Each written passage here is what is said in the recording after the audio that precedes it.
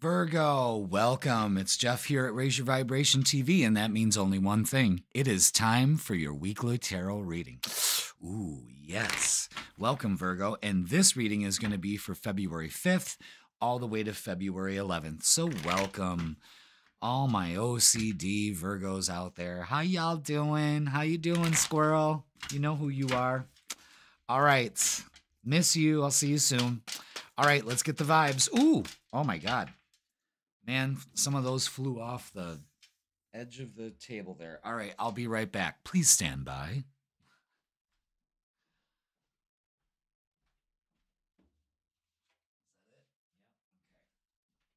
All right, Virgo. We got a lot to talk about.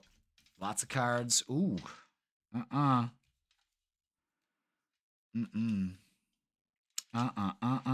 Wow. This is good energy. This is really good energy. Okay.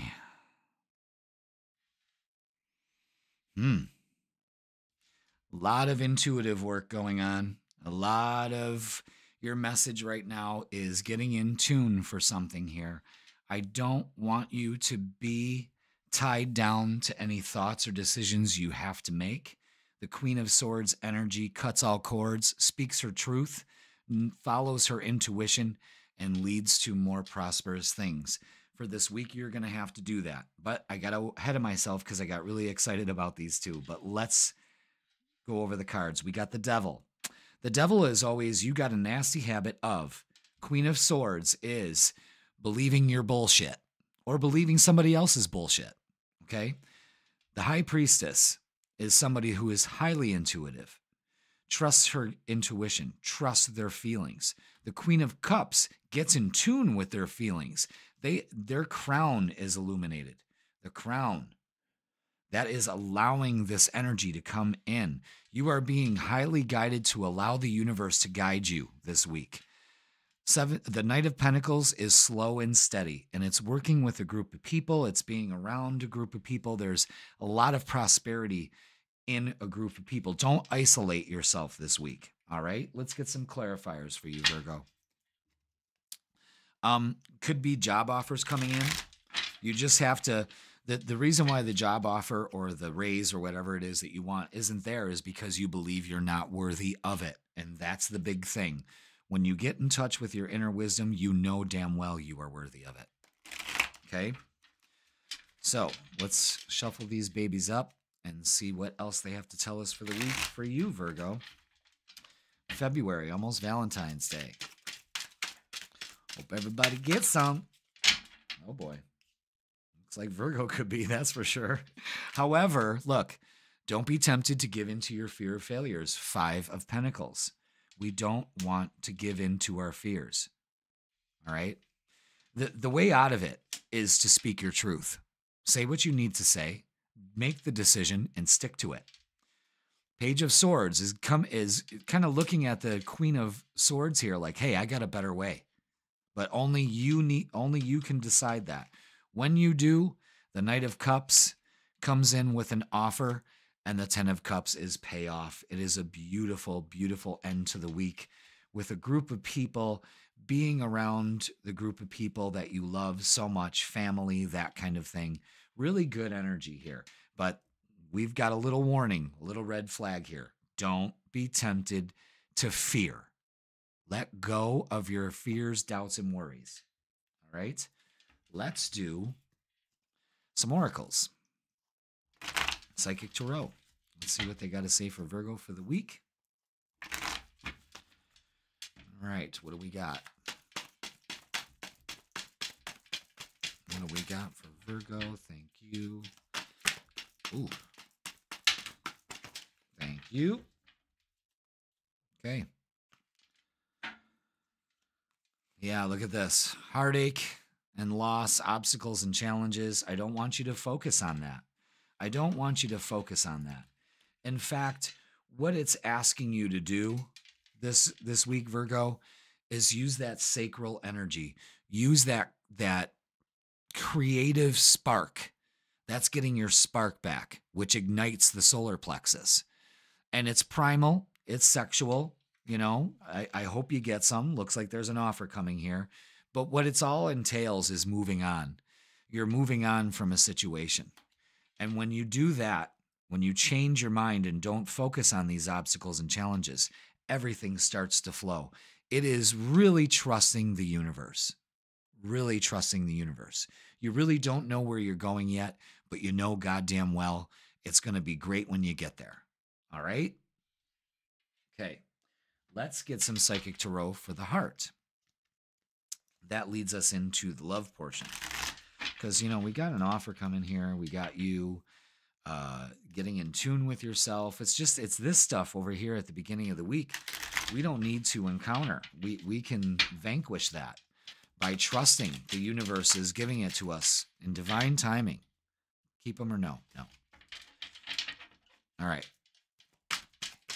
Oh, I think those were the same cards, albeit. They are.